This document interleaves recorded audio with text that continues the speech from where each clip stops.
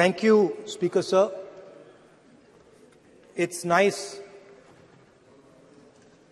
to be speaking for the first time in the new House in your presence.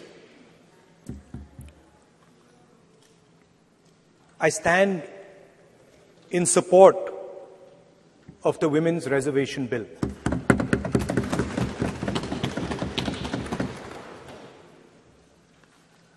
Yesterday, I was listening to the discussion and the issue of the Sengol came up. And there was a conversation, a to and fro, about the Sengol. And also a little bit about the conversation about the transfer of power from the British to the people of India. Before handing over power to the people of India, the British asked the leadership of the freedom movement, who are we going to transfer power to? And of course there was a little bit of arrogance in this statement, because they viewed India as a poor country. And the revolutionary answer that our freedom fighters gave was, we are going to transfer power to the people of India. So we became a country that from its inception gave the vote to all our women. And this was a revolutionary thing at the time. We also gave the vote to every single community. And the vote was a mechanism of transfer of power. It was designed to further transfer power to the people of India. And if you look at the journey from independence, it's been that journey. It's been a constant transfer of power, more and more and more power to the people of India, on one side. And on the other side, the counter idea, that take away power from the people of India. This is the fight that is going on. And in fact, in many ways, it is the fight that is taking place today. Huge step forward in the transfer of power to the women of India was Panchayati Raj, where they were given reservation and they were allowed to enter the political system at scale. And this is another step. It's a big step. It is not a small step. And I'm sure everybody in this room, the treasury benches, the opposition, everybody agrees that this is a very important step for the women of our country. They fought for independence. They are as capable as any man, in many ways more capable, and should be given as much space as they possibly can be given. There is one thing, in my view, that makes this bill incomplete. I would like to have seen OBC reservation included in this bill. I think it is very important that a large chunk of India's population, large chunk of India's women should have access to this reservation. And that is missing in this bill. There are also two things that seem strange to me. One is the idea that you require a new census to to implement this bill. And the second is that you require a new delimitation to implement this bill. In my view, it is quite simple. This bill can be implemented today by giving 33% of the seats in the Lok Sabha and the Vidhan Sabha to India's women. And so I wonder if this is not designed to push the ball forward. To push the ball forward 7, 8, 9 years, and then let this thing play out the way it does. I know my friends tend to like to take the attention of people away from other issues. You know, there is of course the Adani issue, which is they always want to take the attention away. But there is another, I would like to say that. One of the things that, this is quite a nice building. Nice peacocks. Nice peacock feathers on the ground. Nice peacock feathers in the chair. It's a nice, tasteful building. But frankly, I would have liked to see the President of India in this process. The President of India is a woman. She represents the tribal community, and it would have been befitting to have her visible in this transfer from one house to the other. So, one of the things that the government likes to distract from, of course, is Mr. Adani. And there is another thing that the government likes to distract everybody from. And that thing is called the caste census. For some reason, and I don't quite understand what this reason is,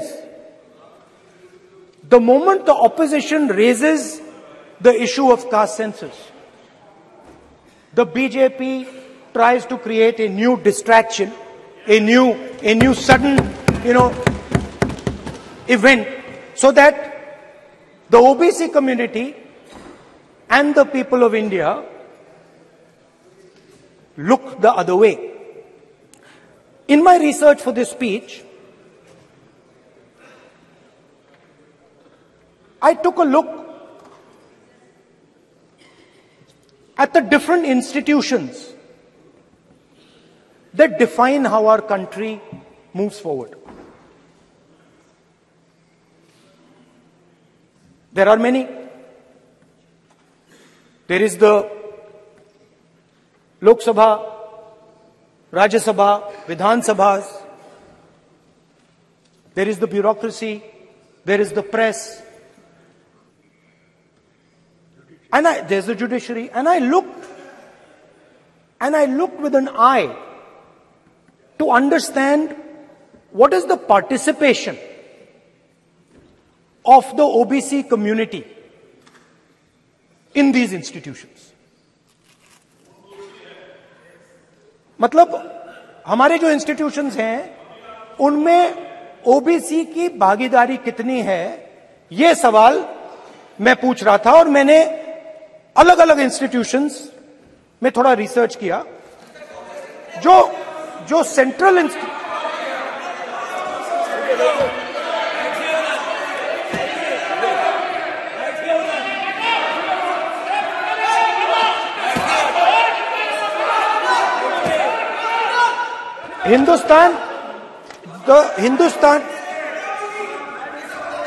the central, don't worry, don't be scared, we are discussing, डरो मत, हम caste census की बात कर रहे हैं, डरो मत.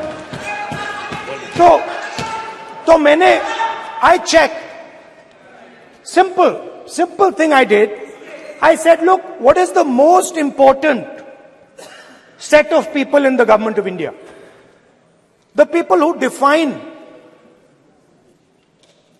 how this country is governed. Of course, Lok Sabha and Vidhan Sabha, but beyond that, they are the 90 secretaries of the government of India.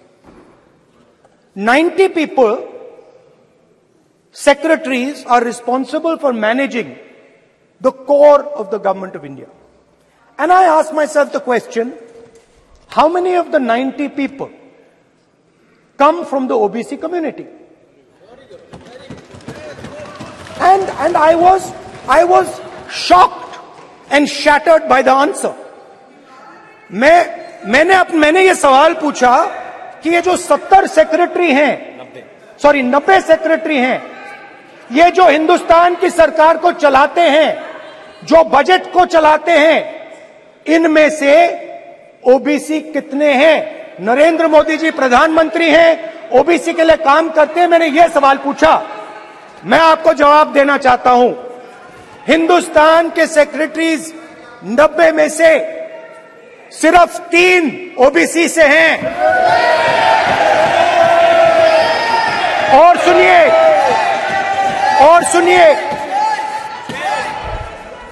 सुनिए, नहीं घबराइए मत, डरो मत। और सुनिए, ये जो सेक्रेटरीज हैं जो ओबीसी कम्युनिटी से हैं, ये हिंदुस्तान के सिर्फ 5% बजट को कंट्रोल करते हैं। मतलब अगर हिंदुस्तान का बजट 44 लाख करोड़ का है, तो ये 2.47 लाख करोड़ मतलब 5% कंट्रोल करते हैं। और सुनिए, मैं कर रहा हूं, मैं वहीं आ रहा हूं।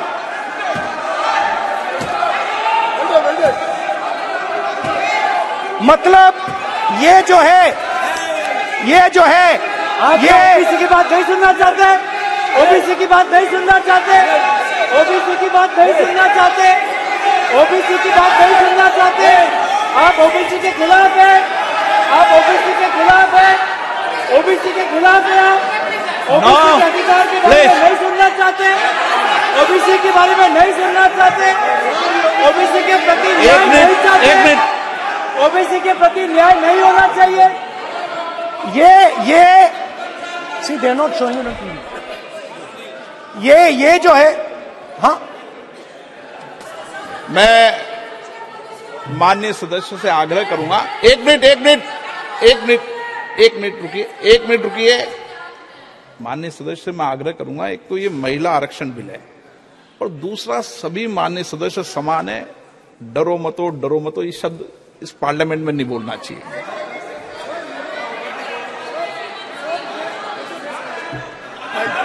सर, ये जो डिस्कशन है, sir, speaker sir, this discussion,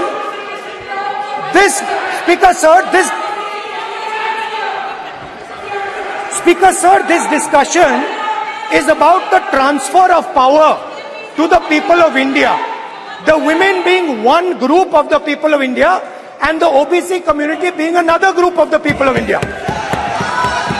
And I am elaborating that the OBCs, who number a huge percentage, have 3% of the 90 secretaries of this country and control and define 5% of India's budget. This is an insult and a shame to the OBC community.